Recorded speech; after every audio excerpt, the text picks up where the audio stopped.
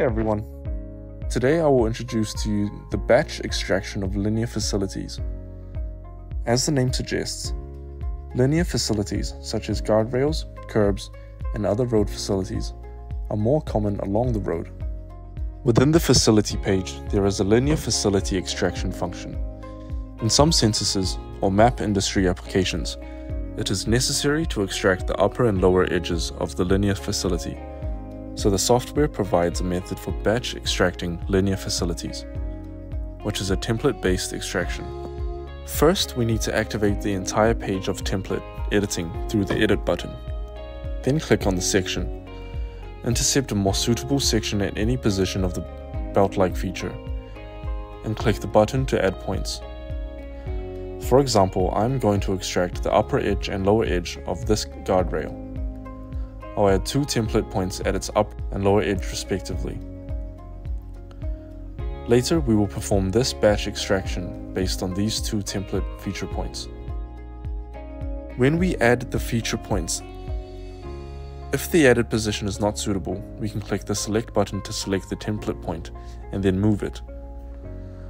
After confirming the position of the template point is correct, choose to save it.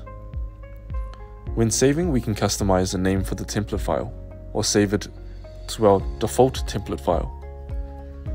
After completion, we can close the template editing function.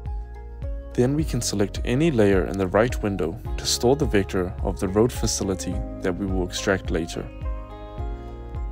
Then we click the line button to give it a starting point and a direction. We can choose the manual mode and keep clicking forward. Of course, if the point is misselected, we can recall the click. Its detection starts from the second point to detect forward. We can manually confirm the step size, and the software will automatically detect the forward itself. Of course, we can also use the spacebar to control the automatic mode. If the detection in this area is inaccurate, we can tap space to stop and right-click to undo. Then tap space again and it will continue automatically to detect forward. Click the spacebar again and it will stop accordingly, allowing us to modify each detect template node as we go. If the belt-shaped feature happens to be an arc, then we can manually switch to this arc drawing and provide it an arc path to let it detect forward.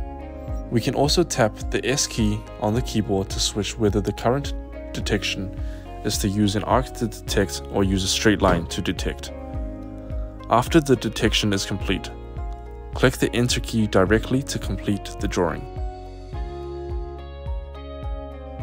The vector result after detection is saved in the vector layer we selected and can be viewed by clicking. We can see that 2 vector lines were detected once, and they are respectively located on the top edge and the bottom edge of the guardrail, which are stored in the layer I just selected. This is the end of the video for batch extraction of linear facilities. Thank you for watching.